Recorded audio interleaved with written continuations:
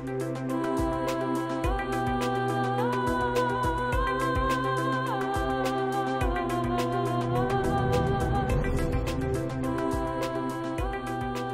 main factors that draw me into an image really start out with an emotional aspect. You know, there's three things that really make an image appealing. That's light, composition, and exposure. If I can get 2 out of those 3 things to start working for me, then I get really excited. Everything about photography is all about light. So light to me is the most exciting part of the image itself. What inspires me the most actually varies, because I'll see a beautiful portrait and I get so inspired. Then I'll see a beautiful landscape or an underwater image or a street shot, and it all is inspiring to me. But how do you capture that emotional part that we actually see and feel it? It's not easy to get that, but if we start to anticipate that emotion, then it becomes easier to get. Ansel Adams once said that the negative is the score and the print is the final performance. In today's workflow, when you consider the score, it's really a combination of the raw image from the camera and the process we put it through the computer. And then the final performance is the print. And that's where we really shine. So everything we do in the process, we want to make sure we process for the final output. I love looking at images on the iPad and on the computer. I would call looking at images on the iPad more proofing than the final score, because it is small, but it's fun and it's interesting and it's today. And before that, we were looking at the images on the smartphones too, and that's fun too. But when it comes down to the bottom line, the photographic print is the single most important part of what you can process. I absolutely think that size has a great deal of impact to a particular type of image.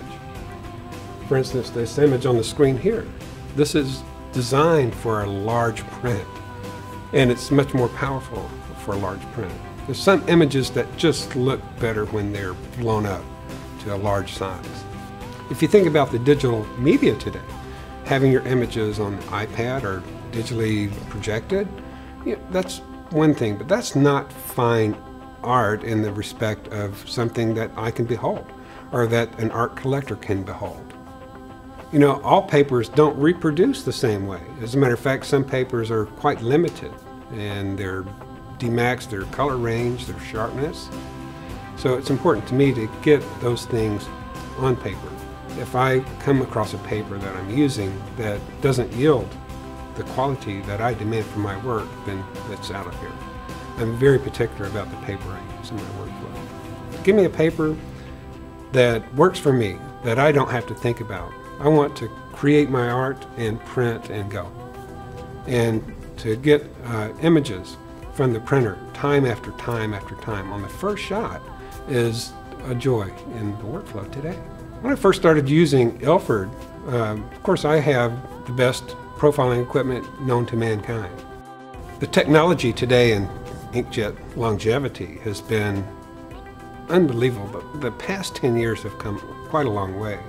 And the Wilhelm research has determined that the ILFORD paper has a 200+ year lifespan. And that gives me a lot of confidence when I'm creating my prints. In testing a series of papers, and the ILFORD papers, which, by the way, all of them are fantastic. You know, the pearl is just a part of me too. But when I printed on the gold paper, when that print first came off, there was something about it that was shining absolute perfection to me.